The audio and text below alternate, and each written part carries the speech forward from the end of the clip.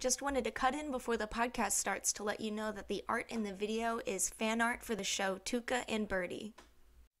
Do you love art? Well, duh. And can you never get enough? Well, have no fear, 'cause Chelsea and Noah are here to talk about art and stuff.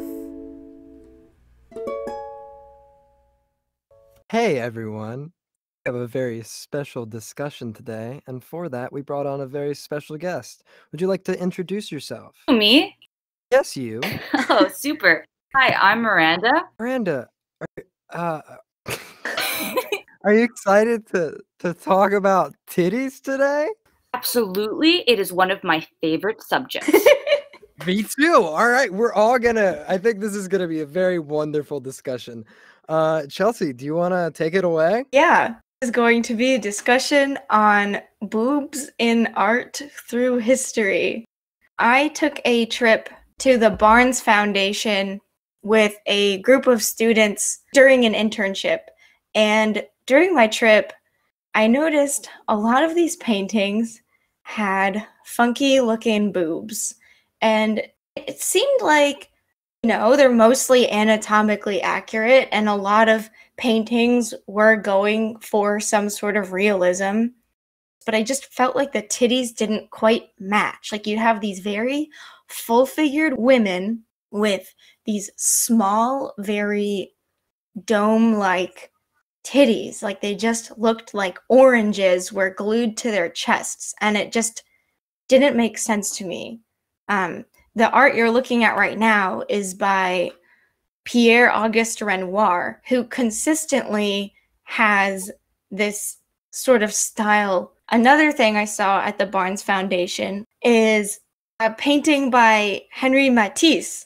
And again, it's just anatomically accurate, except the boobs just sort of look like dough balls sitting on her chest. Like, there's these harsh lines underneath, and it's just like, is that a stylistic choice? Maybe her boobs just actually looked like that. And I just had so many questions on how they came to be drawn like that.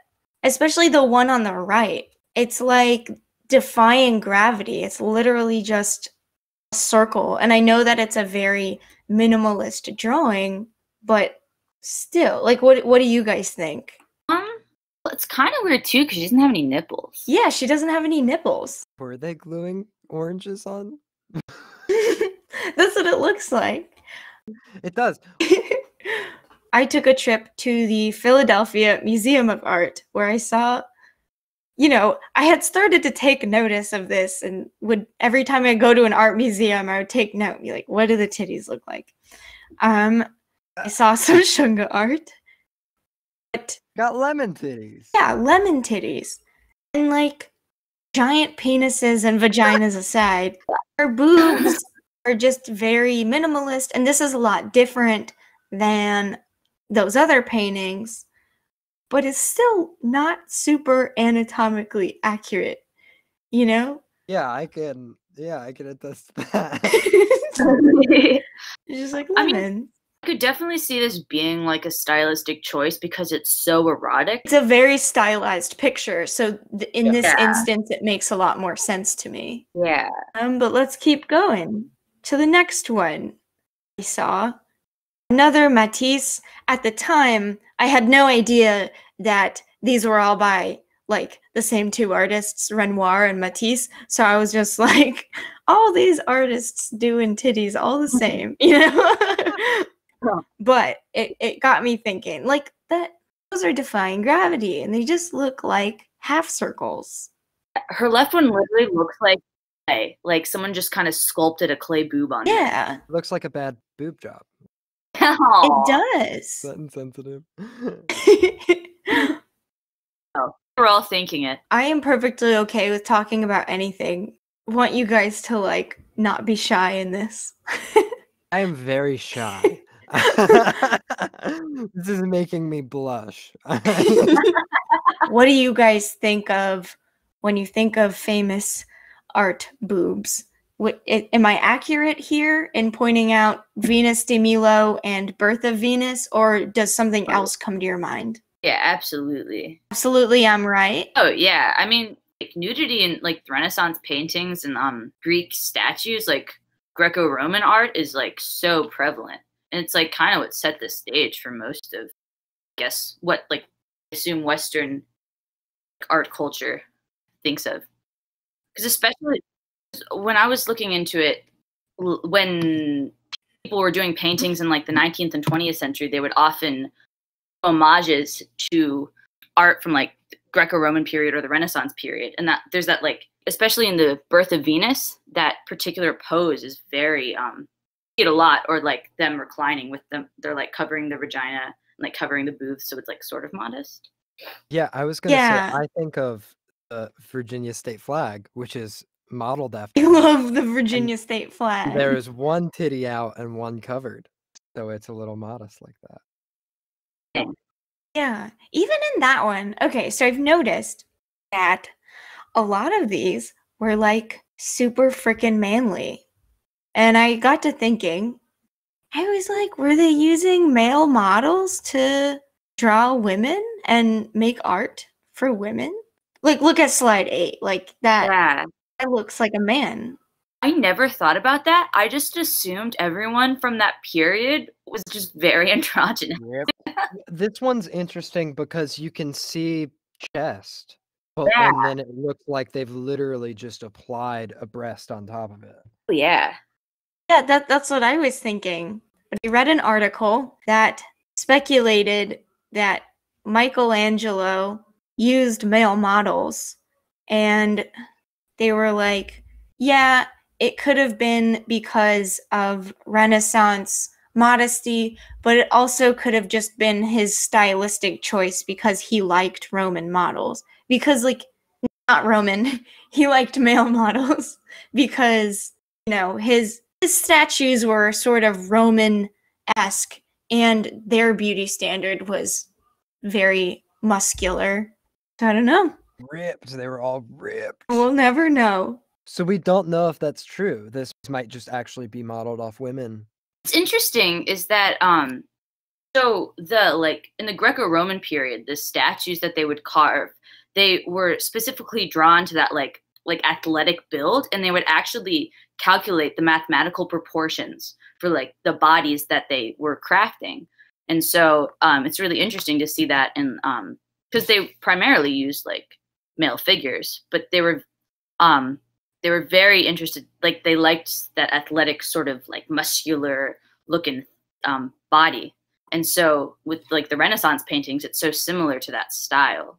So it's interesting to see how that bled over the however like 1500 years or so. And the Renaissance was all about like everything that they did was just kind of bringing back like the Greek and Roman styles, so like the architecture and the art, culture and society and whatever. It's really interesting too, thinking about this and learning here and about how women were not permitted on stage. So like all female parts were portrayed by men. And it's so interesting to see that expressed like in the fine arts as well. I didn't even think about that. Yeah, it encompassed pretty much everything until it didn't, because at some point it must have changed. Did you find a certain time in history when things started getting more anatomically correct? Yeah, I did. So if you keep going, on slide 10 is a painting from the 1560s, Danae receiving the golden rain. And that just kind of made me laugh because it's talking about golden rain. But she looks extremely masculine to me. But I think during the Renaissance, so the 1500s is still Renaissance, right? I think. Yeah, for sure. Yeah. So some of them were still like that, but then if you go to slide 11, this picture from 1490 is very feminine. It's a very feminine, motherly portrayal of boobs. Like she is literally nursing a baby. And this is the first instance I could find really of like art starting to portray women nursing. And it all had to do with, so here's some history. England during the reign of Henry VI, which was from 1420 to 1460, he was super conservative and then banned all depictions of breasts and had women like conceal their breasts. But then as the Renaissance went on, the reign changed over to Elizabeth, who was like, breasts are totally okay, but the beauty standard was androgynous, which I think goes with that painting I showed you before of Danae receiving the golden reign. Yeah, I just thought it was interesting that the whole art, because I guess a lot of the royalty and the rich people were the ones commissioning the art, so they would completely dictate, like, the portrayal of women in art. What's especially interesting to think about is, like, all my research, I literally only found one female artist. Oh, really? And that wasn't until, like, the 90s. Like the 1990s? Or we've gone through a lot of 90s. Obviously, like, women were creating art during all these periods, but artists that have been followed in the works that have been, like, maintained and, like, put into, like, the historical context are always been men. So it was really interesting to think about art was being made from and for the men. So it's like women being portrayed through a male's eyes as opposed to like a female's. Yeah, that's very true. And yeah, maybe a lot of these men, because I don't know, during the Renaissance, maybe they were like afraid of looking at women or portraying them properly. You know, I don't know, maybe they're trying to look at the woman as little as possible. Maybe they were just embarrassed to ask them. Like they didn't want to go out to the market and be like, hey, I need to learn how to paint some boobs. If you want to come back to my shack, I got a painting studio. I'll give you 5 schmeckles. What are they? Be like, no, dude, what the fuck? So he just asked his homie, be like, yo, bro, can you tape these oranges to your chest? I heard a lot of the models were prostitutes, so maybe it was seen as a lower Oh, yeah. profession. Yeah. And I know painting was a lower profession, like painting portraits and stuff was not. I mean, I'm sure it ebbed and flowed as to like the thoughts on the role of the artist, but I know during some time periods it was thought as being a lowly position. But if you keep going to slide 12, just a little bit about Shunga art. So this was during the 1600s to mid 1800s. This was like the opposite of conservative. This was, so if you go to slide 13, it was like, yeah. Oh my god. This is, but I didn't know they were making tentacle porn in like the 1700s. Yeah, holy. Yeah, but it shit, was in dude, Japan's Japan. always been kinky. Yeah, wild. I love it. I think it's fascinating. But this portrayal is very like the article I read said like it was supposed to be more realistic. They added like wrinkles and sags. I mean, it's minimalist, but it's still it's not like an orange glued to a chest. Like it has physics to it. Yeah. I love this piece. Not because it's kinky, but just it fascinates me. I also love that she has pubic hair. You never see that. Yes, I did notice, and I did want to talk about. I wasn't sure if this would come up, but like a lot of the Western images of naked women leaves out body hair. No, I mean, even to this day, the media that we consume, you almost never see a woman with body hair. Very true. Like ever. Yeah, especially not pubic hair. You know, it's sort of becoming fashionable to like not shave your legs or not shave your armpits, but like you got to have a clean bikini line, you know? It's really interesting how like so much has changed, but that hasn't. Do a lot of these images show any body hair on any of even the men? I'm trying to. No, it's very rare. Although in Greek traditions, it was like more acceptable to like sculpt body like pubic hair on a man, but like women, it was always like very smooth and clean. Yeah, and I've noticed that a lot of the pubic hair it would only feature if it was like a highlight of the picture, you know? Like Yeah. if it was like the artist saying, "Oh, look, it's okay," you know, it wasn't just casually thrown in there. Yeah. The Japanese were on some other stuff. dude. Oh my god. It's so funny to look at all of these like semi-modest paintings where they're like kind of covering up, and then it's just like Japan's like release the Kraken. It's weird. Like the Western art, the nude female is, at least in my experience, never sexualized. But in the Japanese and Western cultured arts I saw, like Indian art, it was almost always sexualized. So it's just very interesting to see the juxtaposition of the two art styles.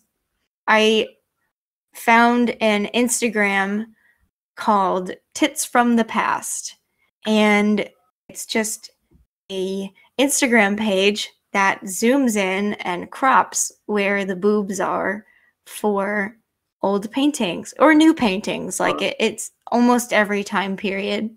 But I noticed while looking at it that it is overwhelmingly white. And I do not fault the owner of this account, because when you Google nude women in paintings or nude women in art or boobs in art, you have to like scroll pretty far to find any women of color. And I just thought it was interesting that we've broken so many color barriers, but we won't just casually feature women of color's naked bodies.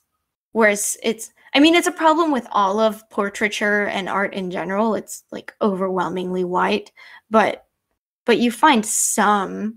I struggled to find any nude portraiture of people of color. I've seen one, and I'm on pretty far. Yeah. I found a few. The earliest that I could find was this dude named Paul Gauguin. I don't know how to pronounce his last name, but he was really into like painting the people of Tahiti. He painted some really interesting, like realistic portraits of those women. I got a cut in here while editing. It's pronounced Paul Gauguin. We keep butchering it really bad. Gauguin's the dude that him and Van Gogh were friends, right? No way. That's the dude that might have cut off his ear. I guess that would have been around the same time. Yeah, dude, they lived together. Vincent Van Gogh and Paul Gauguin lived together. It's fascinating to see how many artists have connected pasts. Like they all knew each other. I also noticed when looking through the page that vast majority of them were like the same type of boob. So he added some links that will take you to a website that has like all the different kinds, all the different like variations of boob. Yeah. And so I just found that they're all like pretty much the same size, like a B to a C, maybe smaller, but you don't really get any like bell-shaped boobs. You don't really get any close set boobs. You don't really get any conical boobs. You don't really get any east-west or relaxed or round.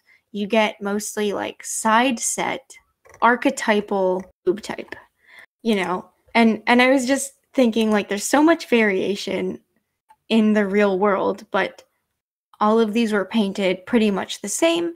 And I'm like, I don't know, again, if this is just because the models all had the same type or if it is just the beauty standard. Yeah. I mean, even so, it could be a combination of both. They might have hired models specifically because they had those features. That's true. I'm very curious. And I am disappointed to say that I could not really find answers to my question. And then the next slide, 15, is all the different types of nipples. And I know that artists, you don't really like zoom in super close on the nipples, so you can't tell the details to see exactly what type it is, but you hardly ever see the kind that's on the bottom left. You hardly ever see like inverted nipples. it's sort of like Mhm. there's so much of it. There's so much content when it comes to women's boobs in art, but there's surprisingly little variation. Yeah. Or they're just completely wrong. Like slide 16, this is probably one of the most famous nude. They are like the most round, wide set boobs I have ever seen in my life. Yeah, really weird. Your chest is so Wide. yeah, It looks like she's wearing a corset. yeah. Maybe she was. My thing is, why does the face look so different than the body? Yeah, it's like way more, I don't know if it's way more detailed, but yeah. Or it's like saturated more? Yeah. Yeah. This painting is mostly famous for her facial expression, sort of like alluring and looking you directly in the eye. But all I reached during this journey was somewhat of a conclusion, and we already touched on this, how there's a lack of variation and there's a lot of questions to be answered. Well, I think that's enough for one video, but we'll come back in a few days with our part 2 of the boobs in art history. Thanks for checking us out. Please remember to like and subscribe and give our lovely friend Miranda some love. I just waved, but no one can see.